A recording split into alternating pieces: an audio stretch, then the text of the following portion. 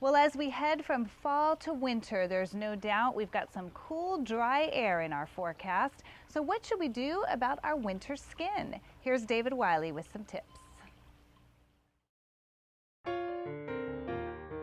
The winter months are just around the corner, and that of course means cooler temperatures. And you may be looking for the right clothes, a coat, maybe some gear to protect you from the cold weather, but you're not giving any thought to your body's first line of defense against that dry winter air: your skin. No matter where you live in California, the changing seasons are really going to bring a lot of drier air to your area, and drier air tends to make our skin dry, tends to make our nails dry, our hair dry. So there's a lot of things that you should be doing in this kind of transitional season to take care of your skin to avoid that problem skin that a lot of my patients present with in the wintertime. And Dr. Chapstick says now is the time to prepare your skin for those dry winter months. This time of year is a good idea to start adding moisture to your skin.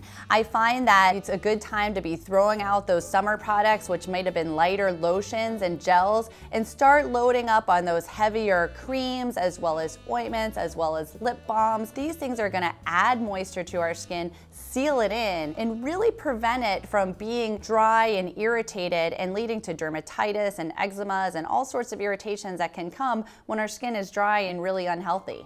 And while keeping our faces, arms, and legs well moisturized is important, Dr. Chapstick says there are several areas that many people neglect when taking care of their skin, like their hands, scalp, and lips. One of the things people don't know is that our lips actually don't have oil glands like the rest of our face, so they are prone to be more dry and irritated when maybe other parts of our body wouldn't be. Fortunately, there are some new lip balms and lip treatments on the market that have dual ending to bring you really that full day protection. One of the new products on the market is the Chapstick Hydration Lock Day and Night, and what I like about this product is it has that SPF protection that everybody needs in the morning on one side, and it also has a nourishing, moisturizing side with natural oils and butters on the night side. So using just one product, you can really get full day protection, not only from the sun, but from the winter dryness. And with so many products on our store shelves, Dr. Chapstick says it's important to ignore packaging and instead closely read the list of ingredients. Your morning products should usually have a moisturizer.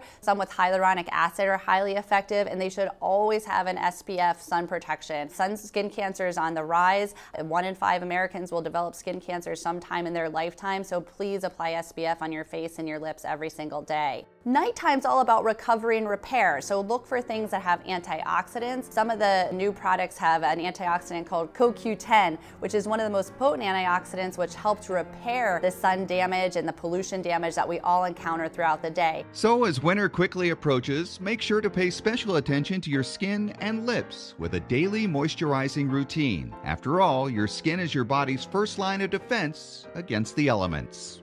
I'm David Wiley for California Life.